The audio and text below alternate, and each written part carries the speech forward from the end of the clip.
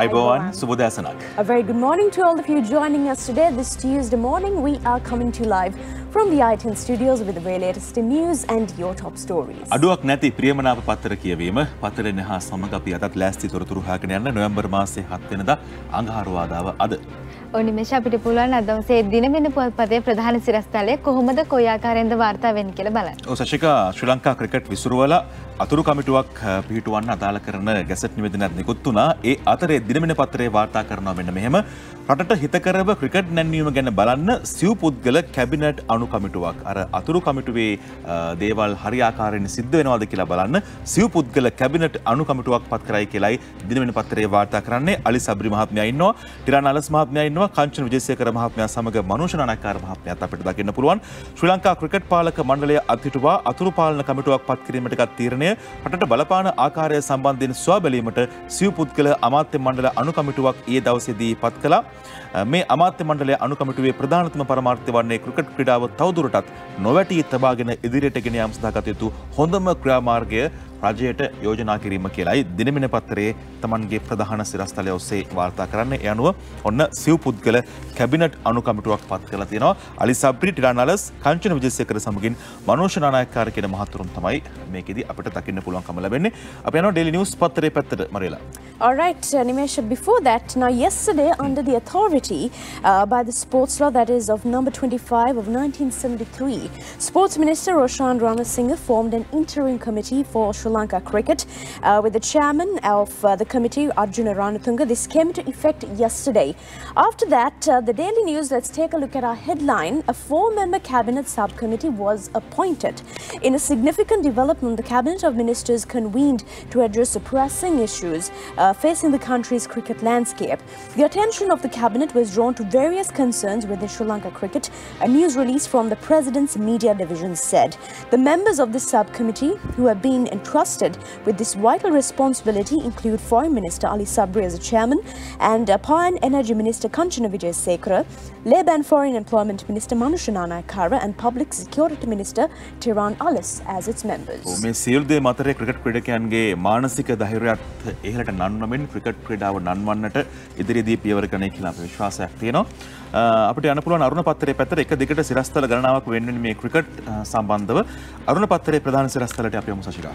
ඕනිමේෂ මේ විදිහට තමයි වාර්තා කරන්නේ. ක්‍රිකට් අතුරු කමිටුවට ජනපති ඇමති හැප්පෙති. ගැසට්ටුව ඉවත් කරන්න කියලා ජනපති එක පැත්තකින් කියනකොට ඇමතිවරයා කියනවා බෑ ඕනේ නම් මා ඉවත් කරන්න කියලා සඳහන් කරනවා. උදේජී වේකනායක තමයි වැඩිදුර තොරතුරු අරගෙන එන්නේ. ක්‍රිකට් අතුරු කමිටුව පත් කිරීමේ ගැසට්ටුව ඉවත් කර ගන්නා ලෙස ජනාධිපති රනිල් වික්‍රමසිංහ කළ ඉල්ලීමක් ක්‍රීඩා ඇමති රොෂාන් රණසිංහ ඊයේ දිනේදී ප්‍රතික්ෂේප කළා. ඒ ජනාධිපතිවරයාගේ ප්‍රධානත්වයෙන් රැසූ ඇමති මණ්ඩල රැස්වීමේදී කියලා තමයි වාර්තා කරන්නේ.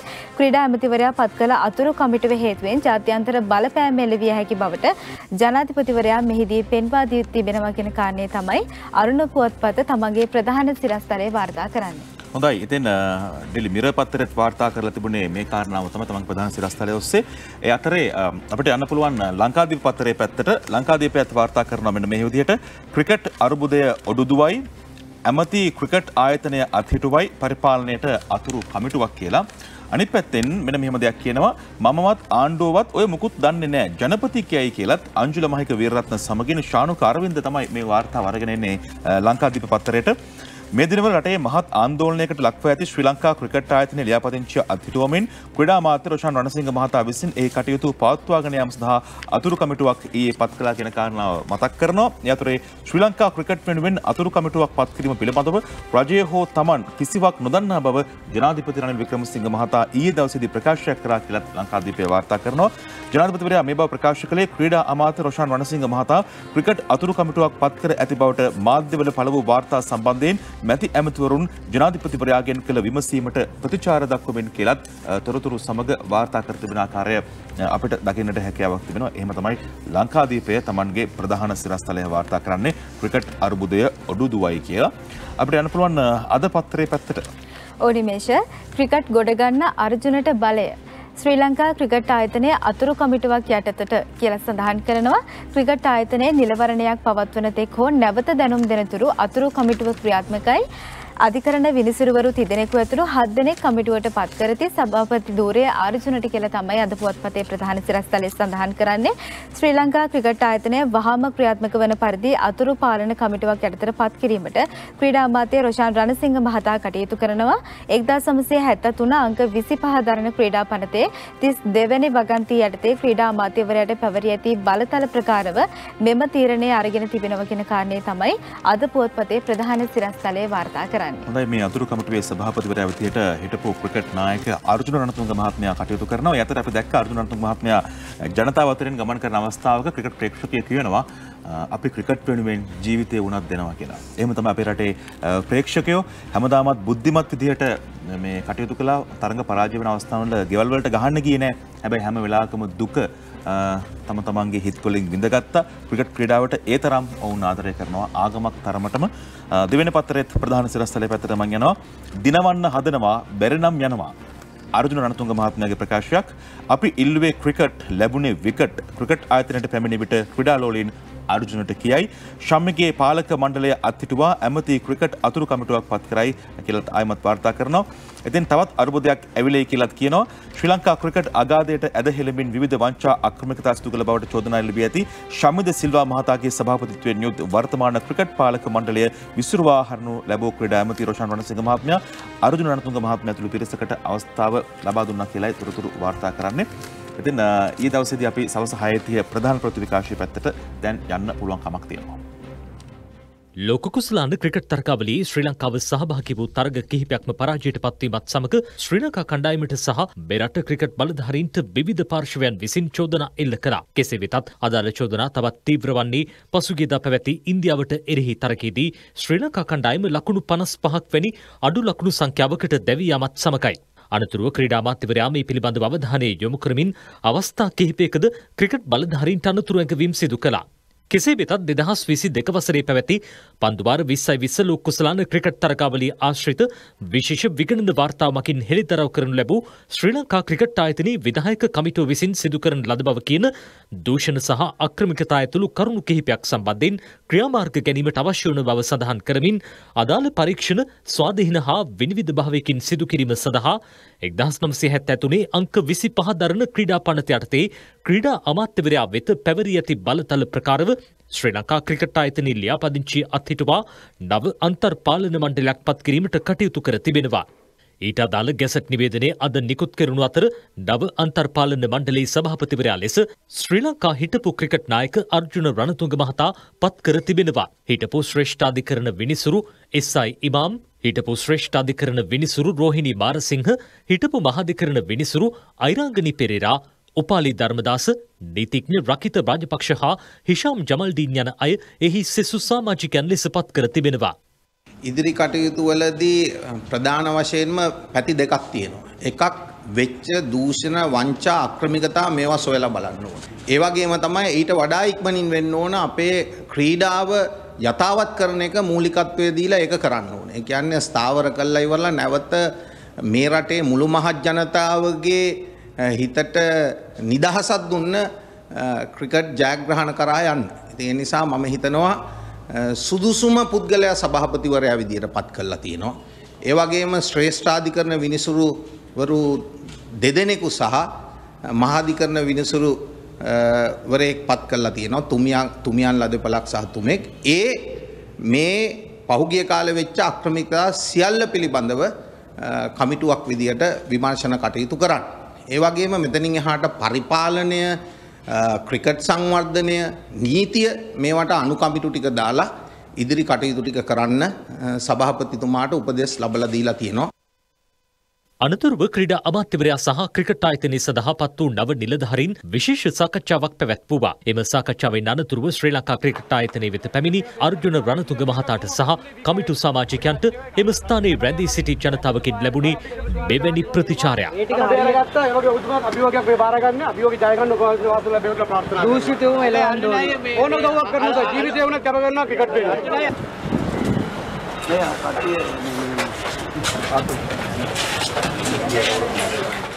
අනතුරුව මාධ්‍ය හමුවක් පවත්වමින් ශ්‍රී ලංකා ක්‍රිකට් ආයතනයේ ඉදිරි ක්‍රියාමාර්ග පිළිබඳ දැනුම්පත් කළ අන්තර් පාලන මණ්ඩලයේ සභාපති අර්ජුන රණතුංග මහතා මගේ තියෙන ප්‍රධාන අරමුණ තමයි ක්‍රිකට් පැත්ත බලන්න. එතකොට අනිත් අය පරිපාලනය පැත්ත බලනවා. මම ඉල්ලා හිටියා පුළුවන් තරම් වියදම් අඩු කරන්න කියලා. මොකද මේ රටට එන මුදල් අපි එව්වා හරි විදිහට යොදවන්න ඕනේ පාසල් වලට, ගම් වලට, දිස්ත්‍රික් වලට. ඉතින් ඒ ක්‍රමය අපි සාකච්ඡා කරා. මේ බ්‍රෑන්ඩ් එක ජරාම තැනකට පහුගිය කාලේ පත් වුණා. අනවශ්‍ය විදිහට මේක වැඩ කරන නිලධාරීන්ටත් ඒ කුණුකොට ගෑවෙන්න සිද්ධ වුණා. ඉතින් මගේ කමිටුවේ ප්‍රධානම අරමුණ තමයි මේ ශ්‍රී ලංකා ක්‍රිකට් කියන ආයතනය රටේ තියෙන හොඳම ආයතනයක් බවට, හොරකම් කරන්නේ නැති ආයතනයක් බවට පත් කරන්න. විනිවිදභාවයෙන් වැඩ කරන ආයතනයක් බවට පත් කරන එක තමයි ප්‍රධානම අරමුණ. සමහර කණ්ඩායම් අපිත් බලාපොරොත්තු වෙනවා විනිවිදභාවය, වංචාවෙන් තොරවීම, මේ දේවල් එක්ක අපි හැමදාමත් සදාතනික වාදනය කරන අපේ රටේ ක්‍රිකට් ක්‍රීඩාව ඉස්සරහට අරගෙන යන්න යම්කිසි ආකාරයක පියවරක් තියන්න පුළුවන් කමක් ලැබෙයි කියලා මේ දේවල් එක්ක මේ වෙනස්කම් එක්ක මිලකට අපි යන්නේ මව්බිම ප්‍රධාන සිරස්තලයේ පැත්තට. ප්‍රාදේශීය ලේකම්වරු අස්වැසුම වර්ජනයක සහකාර ප්‍රාදේශීය ලේකම්වරුත් අස්වැසුම සතියේ නැහැ කියලායි අමිත් මදුරංග ගමගේ මව්බිම පත්තරයට ලියන්නේ. සුබසාධක ප්‍රතිලාභ මණ්ඩලයේ ප්‍රකාශයට පත් කර ඇති අස්වැසුම විශේෂ සතියේ රාජකාරී වලින් ප්‍රාදේශීය ලේකම්වරුන් ඉවත් වීම හේතුවෙන් එම සතිය සැලසුම් කළ ආකාරයෙන් ක්‍රියාත්මක කරන්න බැරි වුණා කියලායි තොරතුරු වාර්තා වෙන්නේ. ශ්‍රී ලංකා ප්‍රාදේශීය ලේකම්වරුන්ගේ සහ සහකාර ප්‍රාදේශීය ලේකම්වරුන්ගේ සංගමය මේ සතිය වර්ජනය කරන බවට දැනුම් දී තිබෙන බැවින් සුබසාධක ප්‍රතිලාභ මණ්ඩලය කලින් සැලසුම් කළ වැඩසටහන් වෙනස් කිරීමකට ලක් කරලා තියෙනවා කියලත් මව්බිම පත්තරේ Tamanගේ ප්‍රධාන සිරස්තලයෙන් වාර්තා කරනවා. යනුව ප්‍රාදේශීය ලේකම්වරු අස්වැසුම වර්ජනයක කියලායි මව්බිම කියන්නේ. අපිට යන්න පුළුවන් සිලොන් ටුඩේ පත්තරේ පැත්තට මරියලා. That's right. The Criminal Investigation Department has questioned Health Ministry Secretary Janaka Sri Chandragupta in connection with the controversial immunoglobulin scam. Informed sources yesterday said the secretary had allegedly issued a letter to the supplier, who is currently in custody, approving the collection of 2,000 litres of blood plasma from the National Blood Transfusion Centre. CID සෞඛ්‍ය ලේකම්වරයාගෙන් පැය කිහිපයක් තිස්සේ ප්‍රශ්න කිරීම සම්බන්ධයෙන් තමයි Ceylon today තමන්ගේ ප්‍රධාන සිරස්තලයෙන් කියන්නේ. ඒත් එක්කම අපිට ද මොර්නිං පත්තරේ පැත්තට ගියොත් මේ රුධිර පාරවිලණය සම්බන්ධයෙන් මරිලා තවත් තොරතුරක් වාර්තා කරලා තියෙනවා වුන් වැඩි විස්තරයක් එක්ක. Right, there's no connection between plasma provision IVIG import. The National Blood Transfusion Service, while acknowledging that it had provided 150 litres of blood plasma to the Isolis Biotech Pharma AG Private Limited, stated, however, that there is no connection between such and the procurement of any related product and ensuring the quality of such products. හොඳයි අපි යමු අනුසිරස්තල සහ ඇතුල්පිටු වාර්තාවල මොන වගේ දේවල්ද අද වාර්තා වෙන්නේ කියලා බලන්න. මම තෝරගන්නවා දිනමින පත්තරේ දිනමින වාර්තා කරන මෙන්න මෙහෙම බණ්ඩි පොහොර මිල 150කින් බස්සන්න කැබිනට් පත්‍රිකාවක්. බණ්ඩි පොහොර මිල තවත් 150කින් අඩු කිරීමට කෘෂිකර්ම හා වැවිලි කර්මාන්ත අමාත්‍ය මහින්ද අමරවීර මහත්මයා විසින් අමාත්‍ය මණ්ඩල පත්‍රිකාවක් ඉදිරිපත් කර තිබෙනවා කියලා ඊතරතුරු වාර්තා කරන්න අපිට ඇතුල් පිටුව පැත්තට ගියොත් මෙන්න මෙහිම දකින්න පුළුවන්. දැනට රාජ්‍යාංශයට අයත් පොහොර සමාගම් සතුව බණ්ඩි පොහොර මෙට්‍රික් ටොන් 28600ක් තිබෙන අතරේ ඒ අනුව එම බණ්ඩි පොහොර පිරිවැය ගාස්තු අඩු කිරීම මගින් 50%ක මිල අඩු කිරීමක් කළ හැකි බව රජයට අයත් බණ්ඩි පොහොර සමාගම් වල සභාපති ආචාර්ය ජගත් පෙරේරා මහතා ඇමතිවරයාට දැනුම් දීමක් කරා කියලත් තොරතුරු කියනවා. යනුව බණ්ඩි පොහොර මිල 50%කින් අඩු කිරීමට අදාළ කැබිනට් පත්‍රිකාව මේ වෙනකොට අමාත්‍ය මණ්ඩලයට ඉදිරිපත් කර තිනවා. ඒට ජනාධිපති රනිල් වික්‍රමසිංහ මහතාගේ අනුමැතිය ලැබෙනු ඇතැයි කෘෂිකර්ම හා වැවිලි කර්මාන්ත අමාත්‍ය මහින්ද අමරවීර මහත්මයා විශ්වාසය පළ කරලා තියෙනවා කියලායි දිනමින වාර්තා කරන්නේ. ඔන්න බණ්ඩි පොහොර මිල 50%කින් බස්සන්න කැබිනට් පත්‍රිකාවක් බලමු අපි ඉදිරියේදී මේ සම්බන්ධයෙන් මොන වගේ තත්ත්වයක්ද උද්ගත වෙන්නේ කියලා. අපිට යන්න පුළුවන් මහා කන්නේ පැත්තට අද පත්තරේ වාර්තා කරනවා මෙන්න මෙහෙම දෙයක්. ඕනිමේෂ ඒ සම්බන්ධයෙන් වාර්තාව අරගෙන ඉන්නේ නිදර්ශනයේ වික්‍රමසිංහ. මහා කන්නේට නියමිත ගොවි සහනාධාර බිලියන 12න් බිලියනයක් ගොවි ගිණුම් වලට මහා කන්නේ විවගාව සඳහා මූල්‍ය සහනාධාර ලබා දීමට රුපියල් බිලියන 12ක් මහා භාණ්ඩාගාරය විසින් වෙන් කර ඇති අතර ඉන් රුපියල් බිලියනයක් පළමු අදියර ලෙස ගොවි ගිණුම් වෙත බෙදා හැරීමට නියමිත බව සඳහන් කරනවා. ඒ අනුව අදාළ මුදල් ගොවීන්ට ගිණුම් ගත කිරීම සඳහා දිස්ත්‍රික් කාර්යාලවලට ගිණුම් වලට ඊයේ බැර කර තිබුණා කියන කාරණේ තමයි අද පුවත්පත තමන්ගේ අනුසිරස්තලයක් විදිහට වාර්තා කරන්නේ. හෙක්ටයාරයකට රුපියල් 15000ක මුදලක් වශයෙන් තමයි මේ ආකාරයෙන් ලැබෙනවා කියලා තොරතුරු වාර්තා වුණේ.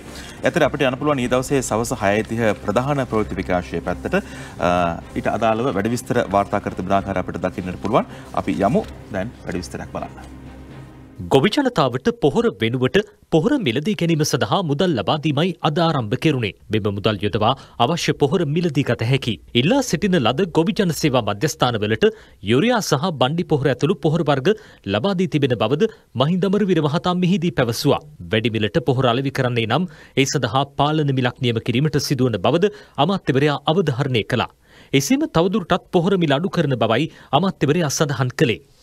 හෙක්ටයාර් එකට රුපියල් 15,000ක් බැගින් දල් ලබාදීමේ කටයුත්ත සිද්ධ වෙනවා. මේ සඳහා අපිට මහභාණ්ඩාගාරයෙන් මේ වන විට බිලියනයක මුදලක් ඇවිල්ලා තිබෙනවා. අපි වගා කර ප්‍රදේශ අනුව අද දවසේ ඉඳලම ගිණුම්ගත කරන්න අවශ්‍ය පියවර ගන්නවා. ගිය වතාවේ චීන රජයෙන් අපිට ලබා දුන්න ඉන්ධන සහනාධාරයක් අපේ ගොවි ජනතාවට ලබා දුණු සහනාධාරයෙන් යම් කොටසක් ඉතිරි වෙලා තියෙනවා. විවිධ හේතුන් නිසා ඉතුරු වෙච්ච කොටස අපි මේ නියගෙන් පීඩාවට පත්වනු සියලුම ගොවින්ට සීසෑමට අවශ්‍ය ඉන්ධන ප්‍රමාණය ලබා දෙන්න අද තීන්දුවක් ගත්තා. එම ඉන්ධන ලැබීමත් සමග අපි විශ්වාස කරනවා ගොවි ජනතාවට රක්ෂණයෙන් ලැබෙන අපේ වන්දියට අමතරව තවත් සහනයක් ලැබෙනවා. ඒකාරයෙන් තමයි තොරතුරු වාර්තා වුණේ. අතරේ ආබාධ සහිත මිනිස්සුන්ටත් අයිතියක් තියෙනවා. තමන්ගේ ජීවිතේ වඩාත් පහසුවෙන් ගත කරන්න වුණු කැමති. ඉතින් ඒ නිසා ඔවුන්ට යම්කිසි ආකාරයකට අපිට පුළුවන් විදිහට පහසුකම් සැලසීම තාමත් වැදගත් කාරණයක් වෙනවා. ඒකයි අපි කියන්නේ ගොඩනැගිල්ලක වුණත් ඒක නිර්මාණය කරද්දී ආබාධ සහිත මිනිස්සුන්ට වඩාත් පහසුවක් සැලසෙන ආකාරයෙන් මේවා නිර්මාණය කරන්න ඕන කියලා, සැලසුම් කරන්න ඕන කියලා මේ ආබාධ සහිත වුවන්ට ඔන්න ඡන්දය දාද්දී වෙනස් ක්‍රමවේදයක් අනුගමනය කිරීමට සූදානමක් තියෙනවද මරේ? A special ID card for differently able to vote without hassle.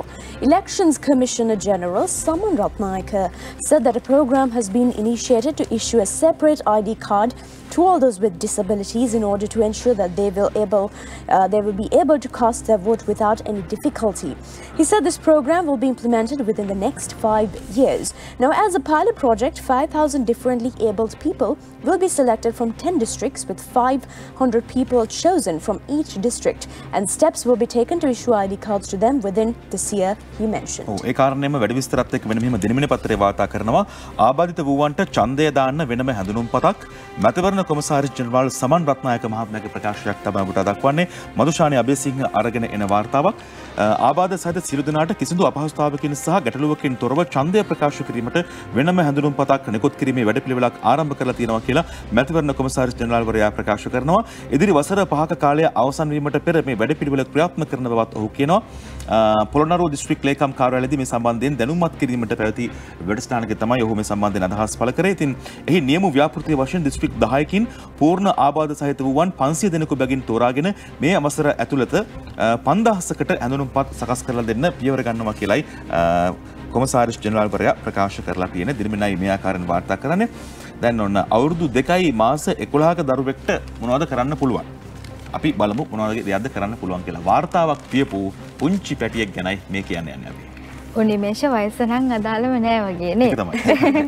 අවුරුදු 2යි මාස 11ක දරුවෙකුගෙන් චෝලන් ලෝක වාර්තාවක්. තප්පර 30කින් මීටර් 100ක් දුවයි කියලා වාර්තා කරනවා. රාජිත් රාජපක්ෂ තමයි මේ වාර්තාව අරගෙන එන්නේ. අවුරුදු 2යි මාස 11ක වයසති දරුවෙකු තත්පර 30ක් තුල මීටර් 100ක් දුර දිව ගොස් චෝලන් වාර්තාවකට හිමිකම් කිව්වා. බලංගොඩ ප්‍රදේශයේ පදිංචි රජීව් ගාන්ධි සහ රොෂානි යන අයගේ පුතුණුවන් වන ආරෝන් සත්වික් විසින් තමයි මෙම චෝලන් වාර්තාව බලංගොඩ නගර සභා ක්‍රීඩාංගණයේදී පිහිටුවලා තිබෙන්නේ. ඉන්දියාවේ සිට ක්‍රියාත්මක කරන චෝලන් වාර්තා පොතට දරුවන්ගේ දක්ෂතා හඳුනාගෙන ඒ පිළිබඳ අධීක්ෂණය කර නම ඇතුළත් කිරීම චෝලන් වාර්තා අධීක්ෂණ කමිටුව විසින් සිදු කළා කියලා තමයි සඳහන් කරන්නේ. හොඳයි. දැන් මේ තත්පර 30කින් මොනවද කරන්න පුළුවන් කියලා කෙනෙක් අහන්න පුළුවන්. නැත්නම් අවුරුදු 2කින් මොනවද කරන්න පුළුවන් කියලා කවුරුරි අහන්න පුළුවන්. ඒ දෙකටම හොඳම උත්තරයක් මෙතන තියෙනවා. බලංගොඩ ප්‍රදේශයේ පදිංචි ආරෝන් සත්වික් නැමැති මෙම දරුවා චෝලන් වාර්තා පිහිටපුයේ බලංගොඩ නගර සභා ක්‍රීඩාංගණයේදී. ඉන්දියාවේ සිට ක්‍රියාත්මක කරන චෝලන් වාර්තා පොතට දරුවන්ගේ දක්ෂතා හඳුනාගෙන ඒ පිළිබඳ අධීක්ෂණය කර වාර්තා පොතට ඇතුළත් කිරීම චෝලන් වාර්තා අධීක්ෂණ කමිටුව බකින් සිදු කරනු ලබනවා. එම සමාගමේ ශ්‍රී ලංකා ශාඛාවේ උපසභාපති ශ්‍රී නාගවාණී රාජා මහතා ඇතුළු පිරිසක් මෙම අවස්ථාවට එක්ව සිටියා. දිවයිනේ විවිධ ප්‍රදේශවලින් බේවන විට ළමයින් 14 දෙනෙකු චෝලන් වාර්තා පිහිටුවීමට සමත්ව තිබෙනවා. අනාකාරයෙන් තමයි වාර්තා වුණේ. ඉතින් අපි දරුවට සුබ ප්‍රාර්ථනා කරනවා. ඉස්සරහට මේ අපේ රටේ තියෙන සමහර ලෝක වාර්තා එච්චර හොඳ නැහැ. හැබැයි හොඳ ඒවත් අපේ රටේ ඉස්සරහා තියෙනවා. ඒ නිසා මේ ලෝක වාර්තා අලුත් කරමින් හොඳ පැත්තෙන් යහපත් පැත්තෙන් තවත් ලෝක වාර්තා තියන්න ශක්තිය, ධෛර්යය, වාසනාවක් ලැබෙන්න කියලා ප්‍රාර්ථනා කරනවා පුංචි පුතාට. ඒ අතරේ ඔන්න සාපෙළ ප්‍රතිඵල බල ඉන්න කෙනෙක් නම් ඔයා මේක වැදගත්. අපි බලමු ගිහිල්ලා දිවෙන පත්තරේ පැත්තට සාපෙළ ප්‍රතිඵල තව සති දෙකකින් එනවා කියලා අධ්‍යාපන අමාත්‍යවරයා විශ්වාසයක් පළ කරලා තියෙනවා. අපි බලමු චමින්ද සිල්වා අරන් එන වාර්තාව කොහොමද කියලා. වැඩි විස්තරات එක්ක අපිට දකින්න පුළුවන් කමක් තිබෙනවා. මෙන්න මෙහෙම 2022 වසරට අදාළව පැවැත්වුණු සාමාන්‍ය පෙළ විභාගයේ ප්‍රතිඵල තවත් සති දෙකකින් නිකුත් කරනවා කියලායි අධ්‍යාපන අමාත්‍ය සුසිල් ප්‍රේමචන්ද් මහත්මයා ප්‍රකාශ කරන්නේ. එතුමා ඊයේ තමයි මේ සම්බන්ධයෙන් අදහස් පළ කළේ. 2023 වසරට අදාළ උසස් පෙළ විභාගය 2024 ජනවාරි 4 වෙනිදා ආරම්භ වෙලා ජනවාරි 31 වෙනිදා අවසන් වන බවත් එම වර්ෂයට අදාළ සාමාන්‍ය පෙළ විභාගය 2024 මේ මාසයේ පැවැත්වීමට කටයුතු කරන බවත් ජනාධිපති කාර්යාලයේ පැවැත්වුණු මාධ්‍ය හමුවට එක්වීමෙන් ඇමතිවරයා ප්‍රකාශ කළා. උසස් පෙළ හා සාමාන්‍ය පෙළ අවසන් කරන සිසුන්ගේ ප්‍රතිඵල එනතෙක් එම සිසුන් සඳහා මාස 4ක් පමණ මාර්ගෝපදේශ වැඩසටහනක් පැවැත්වීමටද එහිදී තොරතුරු තාක්ෂණය, ඉංග්‍රීසි භාෂාව ඇතුළු වෘත්තීය පුහුණු වැඩසටහන් පැවැත්වීමට කටයුතු කරනවා කියලා අමාත්‍යවරයා ප්‍රකාශ කරන බලාපොරොත්තු වන මේ වැඩපිළිවෙල නිසි ආකාරයෙන් ක්‍රියාත්මක වෙයි කියලා. ඒත් එක්කම අපිට යන්න පුළුවන් කමක් තියෙනවා ඩේලි නිවුස් පත්තරේ පැත්තට. හරියලා? ඩයනාගමගේ මහත්මියගේ සිද්ධිය. Absolutely. Preliminary investigations reveal that the dignity of Parliament was harmed. It has been revealed in the preliminary investigations that State Minister Diana Gamage and SJB MP Sujit Sanjay Pereira and SJB MP Rohana Bandara Disanaika acted in a way that harmed the dignity of Parliament on the 20th of October. The committee appointed to investigate the matter met yesterday under the chairmanship of Deputy Speaker of Parliament Ajit Rajapaksa. හොඳයි. උත්තරීතර පාර්ලිමේන්තුව ඇතුලේ සිද්ධ වෙච්ච මේ සිද්ධිය සම්බන්ධයෙන් විවිධ මත පළ වුණා. අපි දන්නේ නැහැ හරියටම ඇත්ත කතාව මොකක්ද කියලා. ඒ සම්බන්ධයෙන් තමයි මේ පරීක්ෂණ ක්‍රියාත්මක වුණේ. ඇත්ත නැත්ත බලා ගන්න CCTVත් පරීක්ෂා කළා. ලංකාදීපය වාර්තා කරන මෙන්න මෙහෙම මැති සභේ ගුටි බැට ඩයනා සුජිත් රෝහණ මැති සභේ ගෞරවය කෙලෙසලා සුජිත් හේවාජූලිගේ සමගින් අංචුල මහික වීරරත්න අරන් එන වාර්තාවක්. පාර්ලිමේන්තු පරිශ්‍රයේ ගුටිපැට හෝමාරුවට සම්බන්ධ වූ රාජ්‍ය ඇමතිනිය ඩයනා ගමගේ මහත්මිය, පාර්ලිමේන්තු මන්ත්‍රීවරුන් වන සුජිත් සංජය පෙරේරා සහ රෝහණ බණ්ඩාර යන මහතුරුන් පාර්ලිමේන්තුවේ ගෞරවයට හානි වන ආකාරයෙන් කටයුතු කර ඇති බව මූලික පරීක්ෂණවලදී අනාවරණ වෙලා තිබෙනවා කියලා කියනවා. එම සිද්ධිය සම්බන්ධව විමර්ශන කිරීමට පත් කරන නියෝජ්‍ය කතානායක අජිත් රාජපක්ෂ මහතාගේ ප්‍රධානත්වයෙන් යුත් කමිටුව තමයි මේ ආකාරයෙන් අදහස් පළ කිරීමක් කළා කියලා ලංකාදීප පත්තරයේ වාර්තා කරලා තියෙන අනුසරස්සලයක් ඔස්සේ මැති සභේ ගුටිබැට ඩයනා සුජිත් රෝහණ මැති සභේ ගෞරවය කෙලෙසලා. හිංසා මේ උත්තරීතර පාර්ලිමේන්තුවේ උත්තරීතරත්වය රකින්න එකත් ඒකට යන හැම කෙනෙක්ගේම වගකීමක් කියලා ජනතාවගේ පැත්තෙන් ඔවුන් අදහස් පළ කරලා තිබුණා. අපිට යන්න පුළුවන් අරුණ පත්තරයේ පැත්තට බාල ඩීසල් ගෙනාවේ කවුද සශිකා? අපි බලමුනේ. සිංගප්පූරුවෙන් ගෙනා බාල ඩීසල් කොළොන්නාවෙන් බෙදන්නේයි. තිස්ස රවීන්ද්‍ර පෙරේරා තමයි මේ වාර්තාව අරගෙන එන්නේ. කොළඹ වරාය වෙත ඩීසල් මෙට්‍රික් ටොන් 40000ක් රැගෙන ඉන්ධන ප්‍රවාහන නෞකාවේ ඉන්ධන සාම්පල පරීක්ෂාවේදී නියමිත තත්ත්වයේ නොමැති බව රසායනාගාර පරීක්ෂණ වාර්තා දෙකකින් තහවුරු වෙලා තිබියදී එම ඩීසල් කොළොන්නාවේ සිට පරිභෝජනය සඳහා බෙදා හැරීමට සූදානම් කර ඇතැයි තොරතුරු අනාවරණය වෙලා තිබෙනවා කියන කාරණේ තමයි වාර්තා කරන්නේ. අනේ ඉතින් බාල දේවල් ගන්න අපි කවුරුත් කැමති නෑ. සමහර බාල දේවල් වල අඳුර ගන්න බෑනේ අපිට. මේ සමහරලාට නම් කියනවා බාල බඩුවේ හිලක් කියලා. හැබැයි ඔන්න මේ අපිට අඳුර ගන්න බැරි දේවලුත් තියෙනවා. ඒ නිසා බාල දේවල් නොදී අපේ රටේ අහිංසක මිනිස්සුන්ට හොඳ දේවල් දෙන එක කාගෙත් වගකීමක්. අපිව රවට්ටන්න නැතුව අපි යනවා මේ දිනමින පත්තරේ පැත්තට. ඔය අතරේ අපි දැක්කා මේ ෂෙඩ් එකක මුදල් අක්‍රමිකතාවයක් සිද්ධ වෙලා තිබ්බා. මේ සම්බන්ධයෙන් පරීක්ෂණ ක්‍රියාත්මක වුණා. දිනමින පත්තරේ කියනවා මුදල් අක්‍රමිකතා සිදු වූ බෝකුන්දර ෂෙඩ් එක සංස්ථාවට පවරා ගනී ඉන්ධන නිකුත් කිරීම අද සිට බිමල් ජයසිංහයි මේ වාර්තාව අරගෙන එන්නේ. බලමු අතුල් පිටුව පැත්තට ගිහිල්ලා ඒ සම්බන්ධයෙන් වැඩි විස්තර වාර්තා කර තිබෙන ආකාරයත් අපිට දකින්නට හැකියාවක් තිබෙනවා. ඉතින් මේ මෙන්න මෙහෙමයි කියන්නේ මහා පරිමාණ මූල්‍ය අක්‍රමිකතා රැසක් සිදු බවට තහවුරු වීමෙන් අනතුරුව මුද්‍රා තැබූ පිළියන්දල බෝකුන්දර විවිධ සේවා සමුපකාර සමිතිය යටතේ පාලනය වූ පිළියන්දල සිපෙට්කෝ ඉන්ධන පිරවුම්හල khනිජ තෙල් නීතිගත සංස්ථාව වෙත ඊයේ පවරා ගැනීමට කටයුතු කළ බව එහි උසස් නිලධාරියෙක් ප්‍රකාශ කරනවා. ඒ අනුව පාරිභෝගිකයන් වෙත ඉන්ධන නිකුත් කිරීම අද ඉඳන් සිදු කිරීමට නියමිතයි. අවුරුදු 30කට ආසන්න කාලයක් ඉන්ධන හල පිළියන්දල බෝකුන්දර විවිධ සේවා සමපකාර යටතේ පාලනය වූ අතර සේවක වැටුප් ගෙවීම ඇතුළු අනෙකුත් කාර්ය සඳහා විශාල ශක්තියක් එමගින් ලැබුණා. කොතනක වුණත් වංචාවක්, දූෂණයක්, අක්‍රමිකතාවක් සිද්ධ වෙනවා නම් ඒක රටටයි බලපාන්නේ. ඒ නිසා මේ සම්බන්ධයෙන් සෑම තැනකදීම නිවැරදි නීතිමය පියවර ගත යුතුයි. මිලකට අපිට යන්න පුළුවන් කමක් තිබෙනවා ඩේලි නිවුස් පත්‍රයේ පැත්තට මරියලා. That's right. Now, Sri Lanka's Pico Trail wins British Guild of Travel Writers Award. Something glorious for Sri Lanka this morning. Sri Lanka bagged the prestigious British Guild of the Travellers Writers Tourism Award for the best international tourism project in the wider world for the Pico Trail at the annual Gala Awards held in London on the 5th of November. This is the first time Sri Lanka secured an international tourism award at the renowned British Guild. The award was accepted by Tourism Minister Harin Fernando, who attended the event as a guest of honour, Sri Lanka Tourism said in a news release. Receiving the award, Minister Fernando said, "We are thrilled and humbled to receive this accolade for Sri Lanka." හොඳයි අපි අරුණ පත්‍රයේ පැත්තට ගියොත් ලෝකෙන් අපිට ලැබිච්ච මේ අභිමානය ගැන තොරතුරු වාර්තා කරලා තිනව නුත් නේද? ඔව් නිමිෂ අශිකා ජයවීර තමයි සම්බන්ධයෙන් වාර්තාව අරගෙන එන්නේ. ලොව හොඳම පුළුල් සංචාරක ව්‍යාපෘති සම්මානය ශ්‍රී ලංකාවට. ලොව හොඳම පුළුල් සංචාරක ව්‍යාපෘතිය සඳහා වන සම්මානය දිනා ගැනීමට ශ්‍රී ලංකාව සමත් වෙලා තිබෙනවා. ඒ පීකෝ ට්‍රේල් නැමැති ඇවිදීමේ මාර්ගය සඳහා කියලා තමයි වාර්තා කරන්නේ. බ්‍රිතාන්‍ය සංචාරක ලේඛකයන්ගේ සංසදයේ විසින් සංවිධානය කරන ලද සම්මාන උළෙලකදී තමයි අදාළ සම්මානය සංචාරක සහ ඉඩම් ඇමති හරින් ප්‍රනාන්දු වෙත පෙරේදා දිනේදී පිරිනමා තිබෙන්නේ කියන කාරණේ තමයි වාර්තා කරන්නේ. ඒත් එක්කම ඊයේ දවසේ වාර්තා කළා අපේ මේ ගුවන් සේවා අතිනුත් අපි යම්කිසි ආකාරයකට ලෝකයේ තුල හොඳ නමක් මේ වෙනකොට දිනාගෙන තියෙනවා. ඉතින් මේ සම්බන්ධෙනුත් අපේ ප්‍රවෘත්ති විකාශන ඔස්සේ අපි තොරතුරු අරගෙන ආවා. දැන් මේ ශුද්‍ර ජීවීන් කියලා කියන්නේ ඇහැට පේන්නේ නැති පුංචිම කට්ටියට. හැබැයි මේගොල්ලෝ ලොකු දේවල් කරනවා, වෙනස්කම් කරනවා. ඉතින් මේ ශුද්‍ර මූල්‍ය ආයතන කියලා කියන්නේ මේ වගේ දෙයක්. මේගොල්ලෝ පොඩි ණය දෙනවා. හැබැයි අවසානයේ සමහර වෙලාවට සමහර පවුල් සියදිවි නසා ගන්න මට්ටමටත් ඇවිල්ලා තියෙනවා. මේ අතරේ දෙවෙනි වාර්තා කරනවා ශුද්‍ර මූල්‍ය ආයතන නියාමනයට නව අධිකාරියක් පිහිටවනවා. 11000 ක්‍රියාත්මක වුණත් ලියාපදිංචි වෙලා තියෙන්නේ අනේ දෙයියනේ කියලා 5යි. රාජ්‍ය අමාත්‍ය සියඹලපිටිය මහත්මයාගේ ප්‍රකාශයක් තමයි මේ ආකාරයට ප්‍රදක්වන්නේ. ශාම්නුවන් ගණේවත් අරන් එනවා. මෙරට ශුද්‍ර මූල්‍ය ආයතන 11000ක් පමණ ක්‍රියාත්මක වුවත් ඉන් ලියාපදිංචි වෙලා තියෙන්නේ ආයතන 5ක් පමණක් බව තමයි එතුමා කියන්නේ. වැඩි වශයෙන් ග්‍රාමීය අඩු ආදායම්ලාභී ජනතාව ගණදෙනු කරන මෙම ආයතනවල බලපෑම හේතුවෙන් අපහසුතාවට පත් වූ ලක්ෂ 30ක පමණ පිරිසක් සිටිනවා කියලත් ඇමතිවරයා මතක් කළා තියෙනවා. අපි දැක්කා මේ වැඩි ජනතාව අතරත් මේ ණය පැතිරලා ගිහිල්ලා ඔවුනුත් දැඩි අපහසුතාවයකට පත් වෙලා ඉන්නවා කියලා. බලමු අපි ඊ දවසේ සවස් 6ට ප්‍රධාන ප්‍රවෘත්ති විකාශය පැත්තට ගිහින්. ශුද්ධ මූල්‍ය කටයුතු සිදුවිය යුතුයි. හැබැයි ශුද්ධ මූල්‍ය කටයුතු හොඳ පාලනයක් තියෙන්න ඕනේ. ශුද්ධ මූල්‍ය කටයුතු කරන ආයතන තියෙනවා 11000ක්. හැබැයි ලියාපදිංචි වෙලා තියෙන්නේ 5යි. ඒ ලියාපදිංචියක් නැහැ කියන්නේ නියාමනයක් නැහැ. මේ තුලින් විශාල වශයෙන්ම ග්‍රාමීය ප්‍රදේශවල ශුද්ධ මූල්‍ය පහසුකම් ලබා ගන්නන් 30 ලක්ෂයක පිරිසක් ඉන්නවා.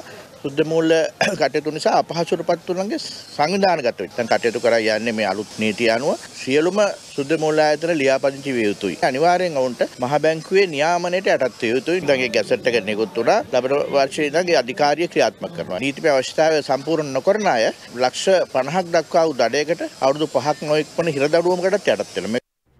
එයාකරෙන් තමයි තොරතුරු වාර්තා වුණේ.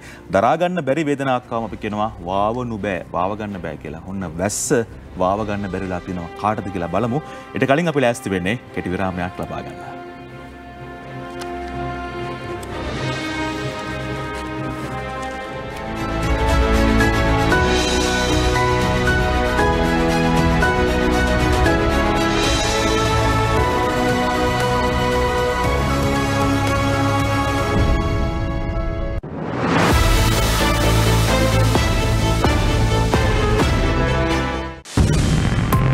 ඔබ වෙත ගෙනීමේ ප්‍රධාන අනුග්‍රහය පෝෂණයෙන් ශක්තියෙන් ඔබව බලගන්වන්න නෙස්ලේ නෙස්ටමෝල්ට් දැන් පහසු මිලකට. කෝටි 3ක සුපිරි නිවසක් දිනන්න. එතර මුදල් ලංකා බැංකුවටම එවන්න. සහයෝගිතා අනුග්‍රහය. ඔබේ ටිකට් පත් අදම මිලදී ගන්න. ජීවිතයම එළිය කරන සංවර්ධන ලොතරැයිය. පෝෂණයයි ශක්තියයි අපිට ගොඩක් වැදගත්. ඒ නිසායි අපි නෙස්ටමෝල්ට් එක්ක දවස පටන් ගන්නෙ.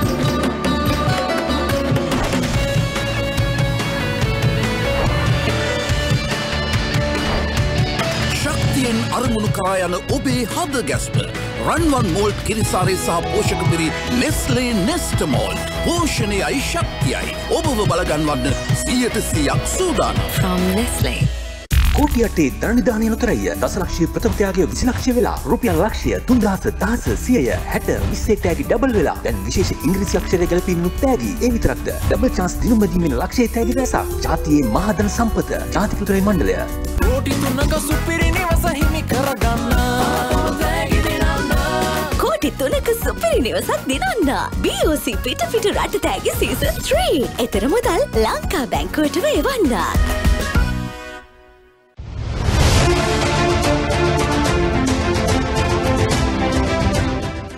දරුවෝ ලොකු වෙද්දී විස බීජ නිසා ආසාදන වලට වැඩියෙන් මුහුණ දෙනවා. ඒ නිසා යාලට ප්‍රබල ඩෙටෝල් ආරක්ෂාව ඕන වෙන්නේ. මෝඩියක ප්‍රමාණයකට පුළුවන් නිවසටයි පවුලටයි විශිෂ්ට ආරක්ෂාවක් ලබා දෙන්න.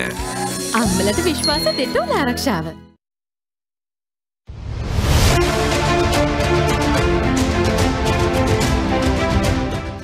ඔයා ෆියුචර් රෙඩි වෙන්න ඕන. ඒ වෙනුවෙන් මම හැමදාමත් ඔයත් එක්ක අවුරුදු 6ත් 11ත් අතර දරුවන් සඳහා වැදගත් පෝෂ්‍ය පදාර්ථ 24ක් අඩංගු සස්ට්‍රජන් ජූනියර්. ලොතරැයි ලොව රජ කිරුළ මහජන සම්පත අලුත් ටිකට් පතෙන් දැන් සුපිරි තෑග්ග දෙගුණ වෙලා රුපියල් කෝටි 2ක් රුපියල් ලක්ෂ 20 පළමු තෑග්ග රුපියල් ලක්ෂ 25ක් රුපියල් දසදහසේ තෑග්ග 10 ගුණයකින් වැඩි වෙලා රුපියල් ලක්ෂයක් අවසාන අංක 4ට රුපියල් 15000ක් පළමු අංකයටත් තෑග්ගක් ජාතික ලොතරැයි මණ්ඩලයෙන් රසපිරි එන්ෆග්‍රෝ A+ යකඩ vitamin A vitamin D calcium සහ විටමින් B සංකීර්ණය සමගින් සතුටත් සමග ප්‍රබෝධීන් වැඩෙන්න.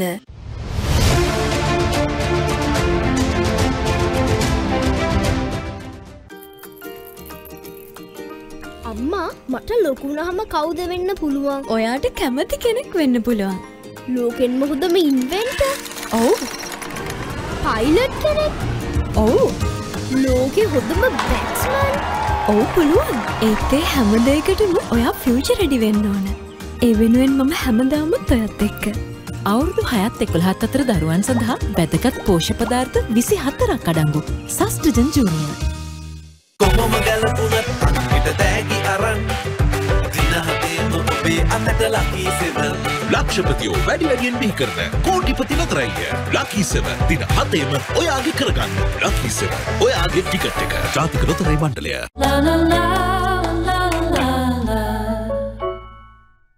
දන්ත වෛද්‍යවරුන් නිර්දේශ කරන සිග්නල් ස්ට්‍රෝං ටීත් දැන් ග්‍රෑම් 120 පැකකින් රුපියල් 25ක ඉතිරියක්. සතුටත් සමග ප්‍රබෝධීන් වැඩෙන්න. එන්ෆග්‍රෝ A+. වෙළඳපොලේ අල්පම මිලට විවා ග්‍රෑම් 400 පැකට්ටුව දැන් රුපියල් 780ක් පමණයි. මං නුවරට ගිහිල්ලා දළදා මාලිගාවත් ඇඳලා මෙන්න. මෙතන කොතන හරි අපි නොදන්න වැරැද්දක් තියෙනවා. අනේක හරි නෑනේ වගේ යාළුවෝ ඉද්දි ආයාලට කවන්න. මුන්ට කැව්වොත් මගේ මේ අවුරුද්ද ඇපත් නැති වෙනවා. ඒක නිසා මගේ මේ අවුරුද්ද කාලකන්ණි නොකර මේක එක් කැල්ල කන්න සුදු මම නඩන්නේ නැහැ පෙටියෝ. වරි ගින් දෙකෙන් එකක් විසඳගමු. කවි මන්දාරම් කතාවේ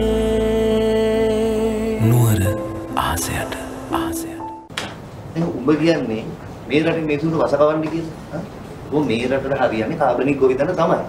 දැන් මම පරාක්‍රම බහුල මේ රට ස්වයං පෝෂිත කළේ ඔය රසායනික පොර දාලා. කාබනික් එකේ පොරයි මේක. හරි. ඔබ කියපන් බලන්න කාබනික් කියන්නේ මොකක්ද කියලා? කාබනික් කියන්නේ කාබනික. ඔල ඉස්කෝලේ සයන්ස් ඉගෙන ගන්න. ඉතින් ඔයාලා සයන්ස් ඉගෙන ගන්නවද බා සයන්ස්?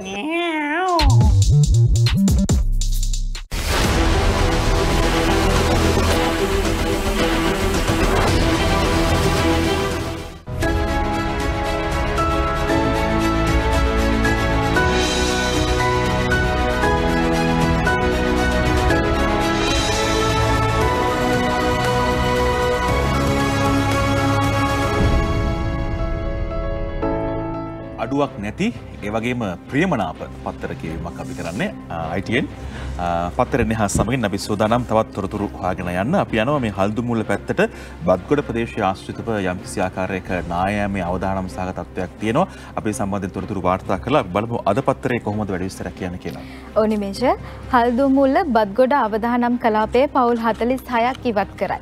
SP නානායකකාර සමගින් විජේරත්න රත්නායක තමයි මේ සම්බන්ධයෙන් තොරතුරු වාර්තා කරන්නේ.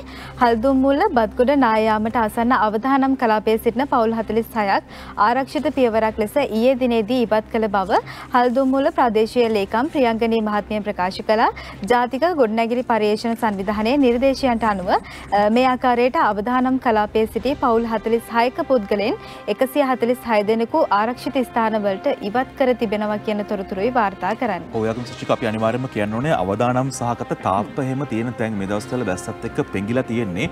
ඔබේ පුංචි දරුවන් ඒ ස්ථානවලට යවන්න එපා. එහෙම සිද්ධි කිහිපයකුත් වාර්තා වෙලා තිබුණා. ඒ නිසා ඔබේ නිවස ආසන්නයේ තියෙන තාප්පය යම්කිසි ආකාරයක අවධානමක් තියෙන තැනක් නම් ඔබේ දරුවන් යවන්නත් එපා. ඔබත් ඒ ස්ථානට යන්න එපා. ඒ ආරක්ෂාව ගැන අනිවාර්යයෙන්ම හිතන්න. මරිලා දිස්ත්‍රික් මොනවටද මේ රතු නිවේදන නිකුත් කරලා තින්නේ මේ වෙනකොට? That's right. Now red alerts have been issued for 20 districts. The National Hazards Early Warning Center of the Met Department has issued a red alert for thunderstorms for severe and lightning for 20 districts. Thunder showers accompanied by lightning are expected in the western, central, Sabaragamu, north central, northwestern, Uva and southern provinces, as well as in the Mullaitivu and Manna districts during the evening or at night. ඔව් ඒ අතරේ මේ සෙල්ලකතරගම දේවාලය පැත්තට අපි ගියොත් වර්ෂාවෙන් ඒ ප්‍රදේශයටත් බලපෑමක් එල්ල වෙලා තියෙනවා. ඡායාරූපයක් අපි තෝරගන්නවා. සෙල්ලකතරගම දේවාලයත් ජලයෙන් යට වෙලා තිබුණේ මෙන්න මෙහෙම. වෙහෙරගල ජලාශයේ වාන්දුරුටු 6ක් විවෘත කිරීමත් සමග කතරගම මැණික් ගඟේ ජල මට්ටම ඉහළ යාම හේතුවෙන් සෙල්ලකතරගම ගඟේ දේවාලය පෙරේදා රාත්‍රියේ සිට ජලයෙන් යට වෙති ආකාරය තමයි මේ දකින්නේ. මේ හේතුවෙන් එහි වන්දනාමාන කටයුතු වලට බාධාවක් එල්ල වෙලා තිබෙනවා කියලාත් කියනවා. ඒ වගේම බැතිමතුන්ට සිහිපත් කිරීමක් කරනවා. මේ කාලවකවානුවේ කල්පනාවෙන් වැඩ කටයුතු කරන්න. ඒත් එක්කම අද සවසත් ඔන්න සුපුරුදු විදිහටම වහිනවා කියලා තමයි අපිට කියන්න සිද්ධ වෙන්නේ. ලංකාදීපේ වාර්තා කරනවා අද සවසත් සුපුරුදු වැසි. ඒ කියන්නේ අනිවාර්යෙන්ම අරගෙන යන කුඩයක්. මොකද හේතුව තමයි මේ වැස්සේ තෙමුණොත් එහෙම අනිවාර්යෙන්ම ඔබට උගුරේ අමාරුව, සම්පතිශ්‍යාව, උණ මේ වගේ දේවල් ගොඩක් ඇති වෙන්න පුළුවන්. නිමල කොඩිතුවක්කුයි මේ වාර්තාව අරන් එන්නේ. දිවයිනේ බොහෝ පළාත්වල අද පස්වරු එකෙන් පමණ පසු තැනින් තැන වැසි හෝ ගිගුරුම් සහිත වැසි ඇති වෙන්න පුළුවන් කියලායි කාලුණු විද්‍යා දෙපාර්තමේන්තුව කියන්නේ. බස්නාහිර, මධ්‍යම, සබරගමුව සහ ඌව පළාත්වලත්, ගාල්ල සහ මාතර දිස්ත්‍රික්කවලත් ඇතැම් ස්ථානවලට මිලිමීටර 100ක පමණ තද වැසි ඇති වෙන්න පුළුවන් කියලත් කාලගුණ විද්‍යා දෙපාර්තමේන්තුව කියන්නේ. ඒ වගේම මේ ගිගුරුම් සහිත වැසි එක්ක තද සුළං තත්ත්වයකුත් ඇති වෙන්න පුළුවන්. ඒ වගේම මේ අකුණු අනුතුරු ගැනත් මතක් කරන්න ඕනේ. ෆෝන් එක කනේ ගහගෙන ඉන්න එපා ඒ වෙලාවට. ඔබට නිවසේ තිබෙන බොහෝ මේ කියන්නේ සම්බන්ධතා ක්‍රියාත්මක වන සම්බන්ධතා, විදුලි සම්බන්ධතා ක්‍රියා විරහිත කරනවා නම් ඉතාමත්ම හොඳයි. හේතුව තමයි මේ අකුණු මගෙන් සිද්ධ වෙන අනුතුරු වළක්වා ගැනීම අනිවාර්ය කාරණයක් නිසා.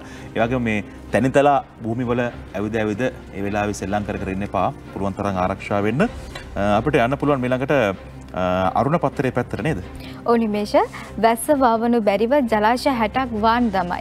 දැදුරෝය රාජාංගනයේ ජලාශවල වාන් දොරටු 8 බැගින් නැරලා කියලා තමයි සඳහන් කරන්නේ. දෙසැම්බරයේත් වැස්ස අධික වැසි තත්ත්වයේ සමග දිවයින පුරා මධ්‍ය පරිමාණ සහ විශාල ජලාශ 60කට ආසන්න ප්‍රමාණයක් වාන් දමමින් පවතින බව වාරිමාර්ග දෙපාර්තමේන්තුව සඳහන් කරනවා.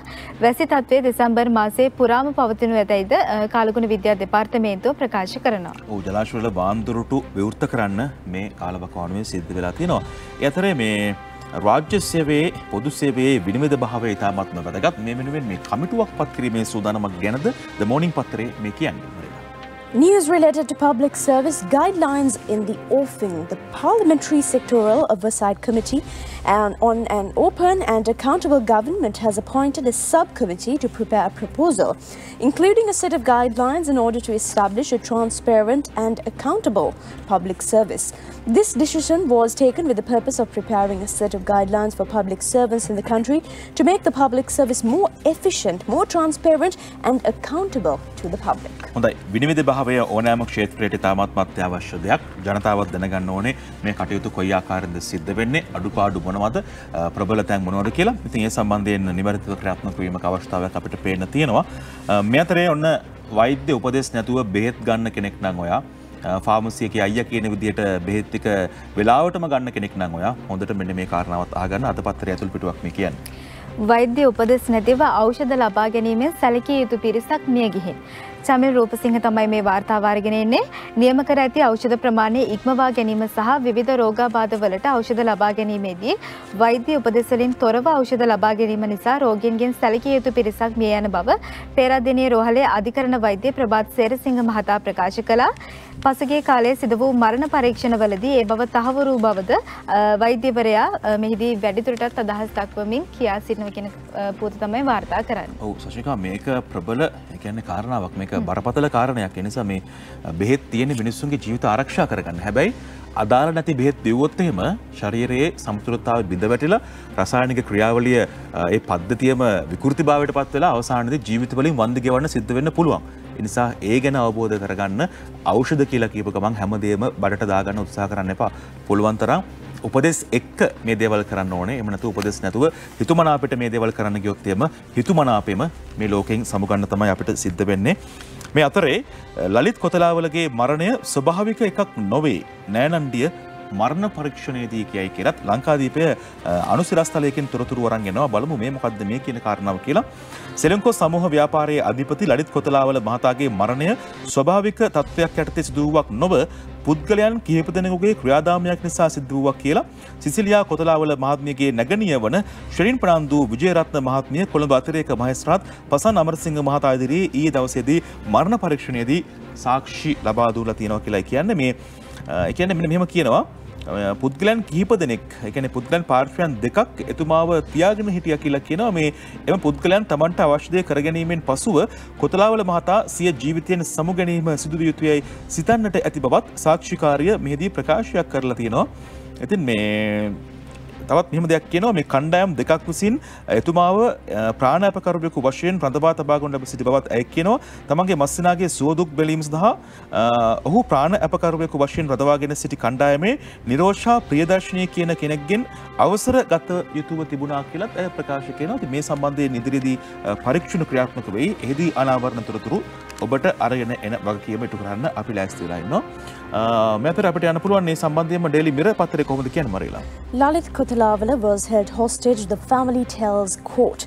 Businessman and former Sri Consolidated Chairman Lalit Kotalawala was held hostage by a group of people who restricted his free movement, the family told court yesterday.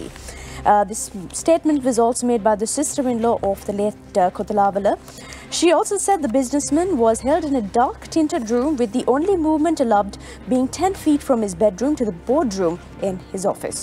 හොඳයි අපිට ඊළඟට යන්න පුළුවන් මේ අපේ සවස 6:30 ප්‍රධාන ප්‍රතිවිකාශයේ පැත්තට මේ කීරි සම්බා සම්බන්ධයෙන් තොරතුරක් අරගෙන එනවා. දැන් මේ පාරිභෝගික අධිකාරිය මේ වෙනකොට වැටලීම් ක්‍රියාත්මක කරනවා. මිනිස්සුන්ව රවට්ටලා වැඩිමිලට දේවල් අලෙවි කරන කට්ටිය සම්බන්ධයෙන් අපි ජනතාවටත් දැනුම් දීමක් කරා. මේ සහලුත් වැඩිමිලට කළු කඩේ මුදලට අලෙවි කරනවා නම් ඒ ගැන තොරතුරු කියන්න කියලා ඔන්න කීරි සම්බා ගැන මෙන්න මෙහෙම දෙයක් වාර්තා කළා ඊයේ දවසේදී.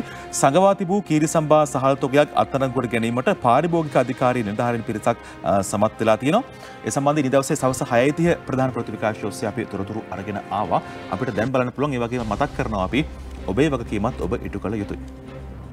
කීරි සම්බා සහල් වෙළඳ පොළට නිකුත් නොකර සංගවා තබන වෙළඳුන් නීති රැහැනට කොටු කර ගැනීමේ මෙහෙයුම් පාරිභෝගික අධිකාරිය ආරම්භ කර තිබෙනවා. ඒ යටතේ සිදු කළ වැටලීමකදී නිට්ටඹුව නගර මැත්තේ පිහිටි සුපිරි වෙළඳ සලක අලෙවිය සඳහා ඉදිරිපත් නොකොට සංගවා තිබූ කීරි සම්බා කිලෝග්‍රෑම් 1350ක් සොයාගන්න ලැබුවා. කිලෝග්‍රෑම් 5 බැගින් වූ ඇසුරුම් 270ක් මෙසේ සොයාගත් බවයි වැටලීම සිදු කළ නිලධාරීන් සඳහන් කළේ. ඒ ආකාරයෙන් තමයි තොරතුරු වාර්තා වුණේ. ඒත් එක්කම අපිට අරුණ පත්‍රයේ පැත්තට යන්න පුළුවන් මේ රේගු ආදායම ගැන මොන වගේ දෙයක්ද වාර්තා කරන්නේ සශිකා? ඔව් නිමේෂ නිලන්ත මදුරාවිල තමයි සම්බන්ධයෙන් තොරතුරු අරගෙන එන්නේ. රේගු ආදායම ගැන වාර්තාවක් දෙන්නයි කෝපා කියයි. ශ්‍රී ලංකා රේගුවට ලැබෙන ආදායමින් කොපමණ ප්‍රමාණයක් මාර්ගගතව සහ සාමාන්‍ය ක්‍රමයට ලැබෙනවාද යන සම්බන්ධයෙන් සති දෙකක් ඇතුළත වාර්තාවක් ලබා දෙන ලෙස රජයේ ගිණුම් පිළිබඳ කාරක සභාව මූලික තාක්ෂණික කමිටුවට නිර්දේශ කර තිබෙනවා. මෙම මූලික තාක්ෂණික කමිටුව පත් කරනු ලැබ ඇත්තේ එම කාරක සභාව විසින් කියලා තමයි සඳහන් කරන්නේ. හොඳයි. සීනි හරි පැණිරහයි. හැබැයි කාලය ඉවරලා විවිධාකාරයේ රෝගාබාධත් හැදෙනවා. අපි බලමු මේ අවුරුද්දේ මුල් මාස 9 අපි කොච්චර සීනි කාලා තියෙනවද කියලා. මව්බිම් පත්‍රයේ කියනවා මෙන්න මෙහෙම. මේ අවුරුද්දේ මුල් මාස 9 ඩොලර් මිලියන 315ක සීනි කාලා. ලලිත් රුහුණගේ තමයි මේ වාර්තාව අරන් එන්නේ. සීනි හා රස කැවිලි ආනයනය කිරීම වෙනුවෙන් මේ වර්ෂයේ මුල් මාස 9 තුල ඒ කියන්නේ ජනවාරි ඉඳලා සැප්තැම්බර් දක්වා ඇමරිකානු ඩොලර් මිලියන 315.9ක මුදලක් වැය වෙලා තියෙනවා කියලායි ශ්‍රී ලංකා මහ බැංකුවේ දත්ත වාර්තාවක් පෙන්වා දෙන්නේ. කොච්චර ප්‍රමාණයක් ඇඟට ගිහිල්ලා තියෙනවද කොහොම නැත්නම් සීරි නැතුවත් බෑ ඇතුවත් බෑ මේ අවුරුද්දේ මුල් මාස 9 දී ඩොලර් මිලියන 315ක් ඔන්න සීනි වෙනුවෙන් වැය කරන්න අපිට සිද්ධ වෙලා තියෙනවා. අපි යනවා මේ අපේ කුරුඳු යුරෝපයට වැඩි අගයක් එකතු කරලා යන්නද හදන්නේ මරේලා. That's right, value added cinnamon to go global in the year 2024, which is actually just a few months away. The first batch of the geographical indication or GI certified value added Ceylon cinnamon products is anticipated to be exported to the European market by the early months of next year, which is 2024, with the current tendency the Daily Morning Business page learns. හොඳයි සමහර වෙලාවට අපි කියනවා රත්තරන් මිනිස්සයා කියලා. හැබැයි මේ රත්තරන් ගෙනාපු මිනිස්සෙක් ගැනයි කියන්නේ. ලංකාදීප පත්‍රයේ වාර්තා කරනවා රත්තරන් ගෙනා මන්ත්‍රී රහීම් පක්ෂයෙන් නිරපයි. සුජිත් හේවාජුලගේ තමයි මේ වාර්තාව අරගෙන එන්නේ. රත්තරන් සහ ස්මාර්ට් ජංගම දුරකථන තොගයක් නීති විරෝධීව මෙරට වෙත ගෙනීමේ සිද්ධියක් සම්බන්ධයෙන් අපි තොරතුරු වාර්තා කළා. එදී වරදකරු වූ පුත්තලම් දිස්ත්‍රික් පාර්ලිමේන්තු මන්ත්‍රී අලි සබ්බි රහීම් මහතාගේ පක්ෂ සමාජිකත්වය අත්හිටුවීමට සමස්ත ලංකා මහජන කොංග්‍රසය මේ වෙනකොට තීරණයක් අරන් තියනවා කියලා ලංකාදීප පත්තරයේ තොරතුරු අතරේ වාර්තා කරලා තියෙනවා. ඒත් එක්ක මේ හෙද විශ්‍රාම දීර්ඝ කිරීමෙන් මොන වගේ තත්ත්වයක්ද උද්ගත වෙලා තියෙන්නේ කියලා අපිට බලන්න පුළුවන්. මේ අරුණ පත්තරයේ ඇතුල් පිටුවකටයි අපි යන්නේ මෙලන්ට. ගැටලුවක් කියලා තමයි නිමිෂ සඳහන් කරන්නේ. හෙද විශ්‍රාම දීර්ඝයෙන් අලුත් පත්වීම් ලබා දීම ගැටලුවක්. සුව ඇමති කැබිනට් මණ්ඩලයට කියන්නේ අය කියලා තමයි අනීෂා මානිකේ තොරතුරු වාර්තා කරන්නේ. හෙද නිලධාරීන්ගේ විශ්‍රාම යාම අවුරුදු 63 දක්වා දීර්ඝ කරමින් අභියාචන අධිකරණයේ ලබා දුන් තීන්දුව නිසා පුහුණුව අවසන් කළ හෙද සිසුවියන්ට පත්වීම් ලබා දීම සහ මූල්‍ය ප්‍රතිපාදන කළමනාකරණය කර ගැනීමේ ගැටලුවකට මුහුණ දීමට සිදුවන බව සෞඛ්‍ය ඇමති රමේෂ් පතිරණ කැබිනට් මණ්ඩලයට දැනුම් දීමට සූදානම් වෙයි කියලා තමයි සඳහන් කරන්නේ. හොඳයි අපිට යන්න පුළුවන් ඊළඟට ඩේලි නිවුස් පත්‍රයේ ඇතුල් පිටුවක් පැත්තට. Now, Sri Lanka will have the best year recorded for tourism in 2024. Sri Lanka will have the best year for tourism next year. Minister of Tourism Harin Fernando told at the opening of the WTM in London yesterday. He said we anticipate the arrival figures to go up to 2.5 million next year and the revenue target to touch close to $4 billion US. He said that 2 international skydiving operators will be opening in Sri Lanka and many entertainment activities like the arrival of Backstreet Boys to perform in Sri Lanka next year.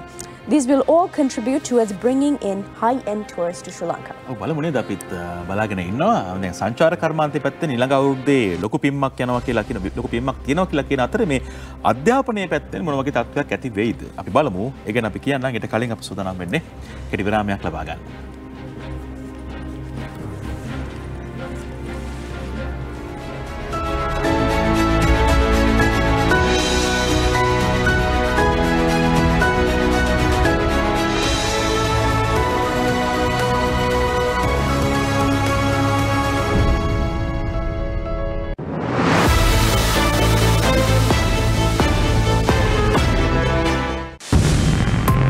ඔබ වෙත ගෙනීමේ ප්‍රධාන අනුග්‍රහය පෝෂණයෙන් ශක්තියෙන් ඔබව බලගන්වන්න නෙස්ලේ නිස්ටමෝල්ට් දැන් පහසු මිලකට.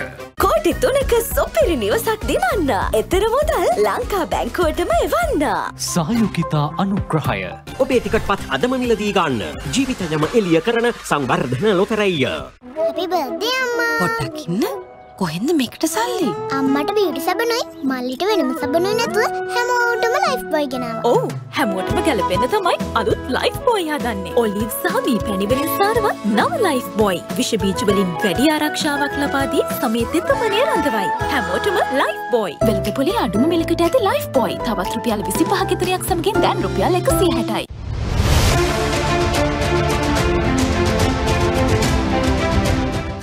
දරුවෝ ලොකු වෙද්දී විස බීජ නිසා ආසාදන වලට වැඩියෙන් මුහුණ දෙනවා. ඒ නිසා යාලට ප්‍රබල ඩෙටෝල් ආරක්ෂාව ඕන වෙන්නේ. මෝඩියක ප්‍රමාණයකට පුළුවන් නිවසටයි පවුලටයි විශිෂ්ට ආරක්ෂාවක් ලබා දෙන්න. අම්මලට විශ්වාස ඩෙටෝල් ආරක්ෂාව.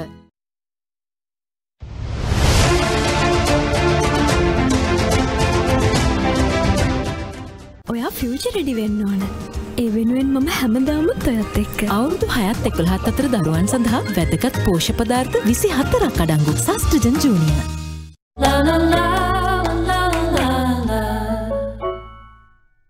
දන්ත වෛද්‍යවරුන් නිර්දේශ කරන සිග්නල් ස්ට්‍රෝං ටීත්. දැන් ග්‍රෑම් 120 පැකකින් රුපියල් 25ක ඉතිරියක්. ලංකාවේ පළමු වරට සම දීප්තිමත් කරවන විටමින් C හා විටමින් E මුසු කොට හඳුන්වා දෙන නවලක්ස්. ඔබේ සමට දැන්මින් පෙර නොවූ දීප්තිමත් ග්ලෝ එකක්. නවලක්ස්. සතුටත් සමග ප්‍රබෝධයෙන් වැඩෙන්න. එන්ෆග්‍රෝ A+. වෙළඳපොලේ අඩු නොමිලට විවා ග්‍රෑම් 400 පැකට්ටුව දැන් රුපියල් 780ක් පමණයි.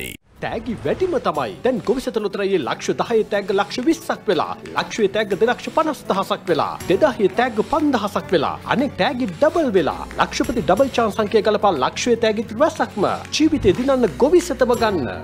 දරුවෝ ලොකු වෙද්දී විස බීජ නිසා ආසාදන වලට වැඩියෙන් මුහුණ දෙනවා. ඒ නිසා යාලට ප්‍රබල ඩෙටෝල් ආරක්ෂාව ඕන වෙන්නේ. මෝඩියක ප්‍රමාණයකට පුළුවන් නිවසටයි පවුලටයි විශිෂ්ට ආරක්ෂාවක් ලබා දෙන්න. අම්මලට විශ්වාස ඩෙටෝල් ආරක්ෂාව.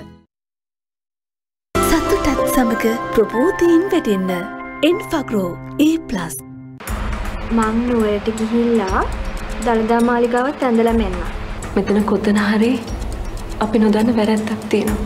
අනේ ඒක හරි නෑනේ වගේ යාළුවෝ ඉද්දි ආයාලට කවන්න. මුන්ට කැව්වොත් මගේ මේ අවුරුද්ද ඇපත් නැති වෙනවා. ඒක නිසා මගේ මේ අවුරුද්ද කාලා කන්නේ නොකර මේක එක් කැල්ල කන්න සුදු මම හදන්නේ නැහැ පෙට්ටියෝ. වරි. ඊන් දෙකෙන් එකක් විසඳගමු. කවි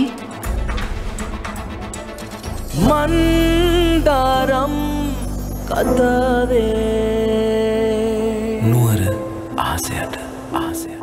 හවස රඩියක් ගහමුද පොඩ සෙට් එක. අපිට බලවෙම සෙට් එක දැයි. පරණ මතකයන් අලුත් කරන ගම. මොනවද මේ කියන්නේ? අපි මොනවාද යන්නේ?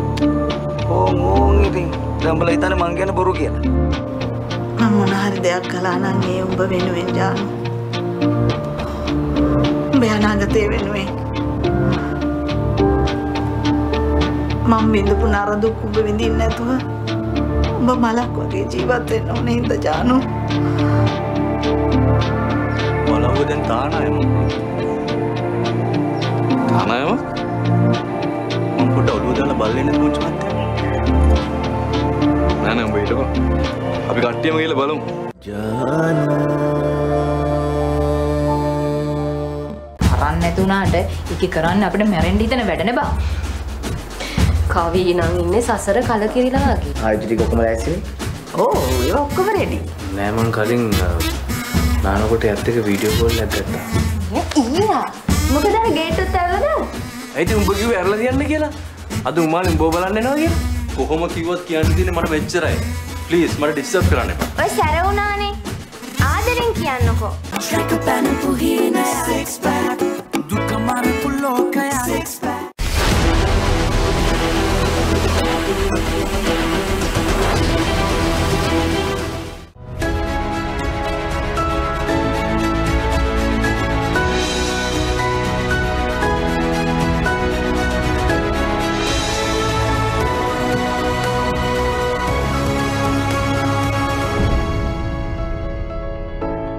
අඩුවක් නැති ප්‍රියමනාප පත්තර කියවීම පත්තරේ එහා සමගින් අපි තොරතුරු හොයාගෙන යන ගමනේ අපි යනවා දිනමින පත්තරයේ ඇතුළු පිටුවක් පැත්තට. අපි කෝ ලබන අවුරුද්දේ මේ අධ්‍යාපනයේ මොන වගේ වෙනස්කම්ද සිද්ධ වෙන්නේ කියලා. ලබන වසර ශ්‍රී ලංකාවේ අධ්‍යාපනයේ හැරවුම් ලක්ෂ්‍යයි. කොමාගම මහින්ද රාජපක්ෂ විද්‍යාලයේ සිසු දරුදරියන් 7 දෙනෙකුට ගුරුවරුන් 2 දෙනෙකුට රුසියාවේ තෙමසක අධ්‍යාපන චාරිකාවක් ඇමති ආචාර්ය බන්දුල ගුණවර්ධන මහත්මයාගේ ප්‍රකාශයක් තමයි මේ ආකාරයට ඔබට දක්වන්නේ. ජාතික අධ්‍යාපනයේ පුරුල් වෙනසක් සිදුවමින් පවතිනවා කියලා එතුමා ප්‍රකාශයක් කරලා තිනවා. ඒ අතරේ මේ නව වසරේ පාසල් ආරම්භීම පෙබරවාරි 19 වෙනිදා අයවැයෙන් අධ්‍යාපනයට බිලියන 237ක් වෙන් කරලා තියෙනවා. විද්‍යා ගණිත ඉංග්‍රීසි ගුරුවරුන් 5450ක් මදවා ගන්න භාණ්ඩාගාර අනුමැතිය කියලා තවත් පැත්තකින් අධ්‍යාපන ඇමතිවරයාත් ඔන්න ප්‍රකාශයක් කරලා තියෙනවා කියලායි දිනමින පත්තරයේ තොරතුරු අතරේ වාර්තා කරන්නේ. කලාව කියලා කියන්නේ අපේ හිත නිවන දෙයක්. අපේ දුක බෙදාගන්නේ කලාව එක්ක, සතුට බෙදාගන්නේ කලාව එක්ක, හිනහව කඳුල මේ හැමදේම බෙදාගන්නේ කලාවත් එක්ක. ඉතින් මේ අපේ කලාවෙන් අපිව පෝෂණය කරපු අපිට සතුටක් අරගෙන ආපු ආදරණීය කලාකරුවෙකුගේ නික්ම යාම තමයි අපිට අද මේ කියන්න සිද්ධ වෙලා තියෙන්නේ. ලංකාදීපයේ ඇතුල් පිටුවක කියනවා මෙන්න මෙහෙම අතුල ශ්‍රී ගමගේ ගී හඬ නිහඬ වීමේ ප්‍රවෘත්තියයි ඔවුන් අරගෙන එන්නේ. අතුල ශ්‍රී ගමගේ ගී හඬ නිහඬ වෙයි. 90 දශකයේ ජනප්‍රිය ගීත රසක හිමිකරුවා වෙන්නේ එතුමා. ඉතින් අභාප්‍රාප්ත වෙනකොට 60 වන වියේ තමයි පසු වුණේ. ජීවිතේ දශක 6ක කාලයකින් පසුව එතුමා අප හැර ගියා. අපි ට්‍රිප් එකක් ගියත් කියන සින්දු ඉස්සර කාලයක් තිස්සේ අපිට අපේ දෙසවන් වල ඇහිච්ච මතකයේ රැඳෙන සින්දු රසක එතුමා හිමිකරුවා. සුසුම වී මගේ හැඟුමන් පාවී හැඟුමන් යාවි නිල්නුවන් පියවිලා ඔය වගේ ගීත රසක් එතුමාගේ නමින් ලියවිලා තියෙනවා. අපි යමු ඊයේ දවසේ සවස් 6 ප්‍රධාන ප්‍රතිවිකාශය පැත්තට මේ ITN අපේ උත්තමාචාර්ය.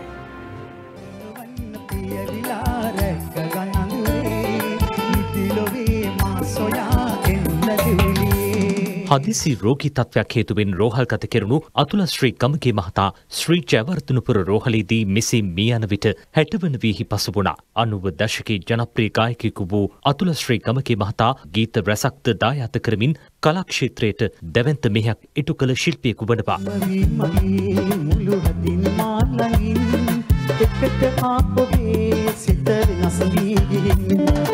ජාතික තරුණ සේවා සභාවේ යෞවන සමාජය නියෝජනය කරමින් ගීත ගායනයට ප්‍රවිෂ්ඨ වූ අතුල ශ්‍රී ගමගේ මහතා පසු කාලේ ප්‍රසංග වේදිකාවට නැතුවම් පෙරි ගායන ශිල්පියෙක් බවට පත්වීමද විශේෂත්වයක්. ඒ මහතාගේ දේහය පිළිබඳ අවසන් කටයුතු පසුව දැනුම් දීමට නියමිතයි.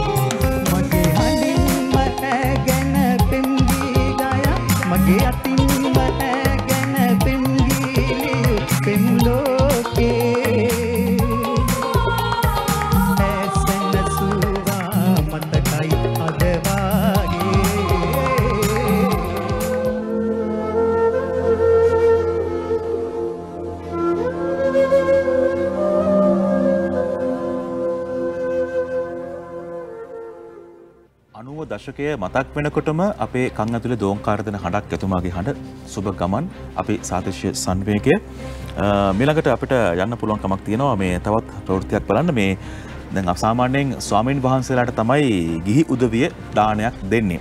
හැබැයි මෙන්න ගාල්ලේ ස්වාමීන් වහන්සේ නමක් වියපත් දායකාවන්ට තරු පහේ දානයක් දුන්නු ප්‍රවෘත්තියක් අපිට වාර්තා වෙනවා. විවිධාකාරයේ දේවල් කරලා මේ ප්‍රසිද්ධ වෙන ස්වාමීන් වහන්සේලා වර්තමානයේ අපිට පේන තියෙනවා. හැබැයි ඒ අතරින් මේක වෙනස්. සාමණේර හිමිනමකව සිටියේදී සිට තමන්ට දාන වේල සපයා රැකබලාගත් දායක දායිකාවන් අතරින් වයෝවෘද්ධ දායක දායිකාවන් සොයා ඔවුන් තරු පහේ හෝටලයකට පෙරහැරින් කැඳවාගෙන ගොස් ආහාර වේලක් රස බලන්නට දීලා තෑගි භෝග දුන් ස්වාමීන් වහන්සේ නමක් පිළිබඳ පුවතක් දඩල්ල ප්‍රදේශයෙන් වාර්තා වනවා.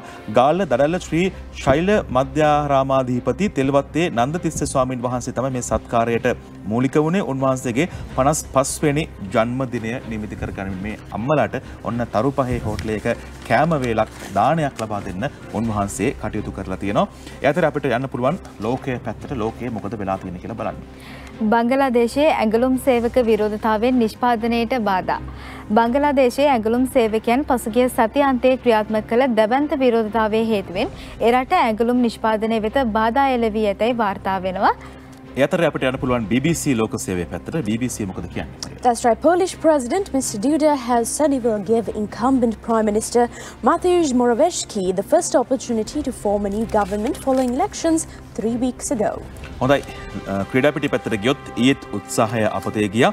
ඉතින් අසලංකකේ උත්සාහයත් අපතේ ගියා. ඉතිහාසගත දෙයක් වුණා. ඉතින් අපි දැක්ක ක්‍රීඩා පිටිය ඇතුලේ මහත්මාවරුන්ගේ ක්‍රීඩාවට උචිත නැති දේවල් සිද්ධ වෙනවාදෝ කියලා පැත්තකින් හිතුණා. කොමුණත් බලාගෙන ඉන්නවා ජයග්‍රහණයක් ඉස්සරහට ලැබෙනකම්. මේ ආකාරයෙන් තමයි රටේ ලෝකයේ සහ ක්‍රීඩා පිටියේ තොරතුරු වාර්තා වෙන්නේ. ඔව් නිමේෂ හෙටත් හමු මේ බලාපොරොත්තුෙන් අදට අපි ඔබෙන් සමගන්න. ඔබට සුබ දවසක්. Join us again tomorrow for the latest news. Have a lovely day and stay safe. හැමදාමත් අමතක නොවන අතුල ශ්‍රී ගමගේ ගී හඬත් එක්කයි අද අපි සමගන්නේ. ඔබට සුබ දවසක්.